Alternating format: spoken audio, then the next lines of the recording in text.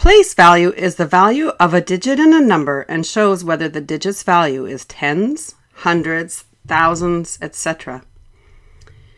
In addition to our regular whole number place values, digits that follow the decimal represent fractional numbers, or numbers that are less than 1. A number in the first place to the right of the decimals represents tenths. The 9 here represents 9/10. A number in the second place represents hundredths. So the 1 here represents 1/100th. A number in the third place after the decimal represents thousandths. The 5 represents 5/1000ths. A place value chart works well for whole numbers, but we need to expand it to include decimals. Let's take a closer look at the decimal place values, focusing on tenths, hundredths, and thousandths. So how do we say or read these numbers? What do they represent? So if we look at a number like 3.91, you can see where each number fits in the chart. The 3 is 3 ones. The 9 is 9/10. The 1 is 1/100th. When we say or read decimal numbers, we read them differently than the numbers to the left of the decimal. For a number like this, you will often hear people say 3.91, but in math, we read numbers mathematically. It helps to show we understand what they represent. So how do we say this number?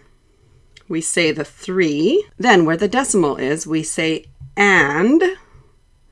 Next, we look at the numbers after the decimal and we read them just like we would a whole number. In this case, 91.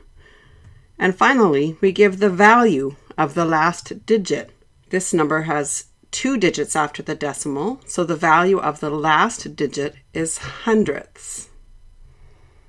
Put it all together and you have 3 and 91 hundredths. Let's look at another example. First, we say the whole number, the part before the decimal, like we always would for any whole number. 13. We follow this with an and for the decimal.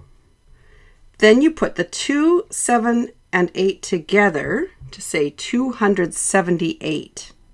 Then you follow this with the place value of the last digit. The last digit, 8, is in the thousandths place. Put it all together, you would read this number 13 and 278 thousandths. Let's go back to one of our original numbers and try to read it. After it's up on the screen, pause the video to see if you can figure it out. Then continue the video to check your answers. Here's the number. First, we say the whole number, 6,013, followed by and for the decimal. Next, we look at the numbers after the decimal and we read them just like we would a whole number. In this case, 915. Finally, we follow this by the place value of the last digit. The last digit, 5, is in the thousandths place, so we say thousandths. Put it all together, you say 6,013 and 915 thousandths.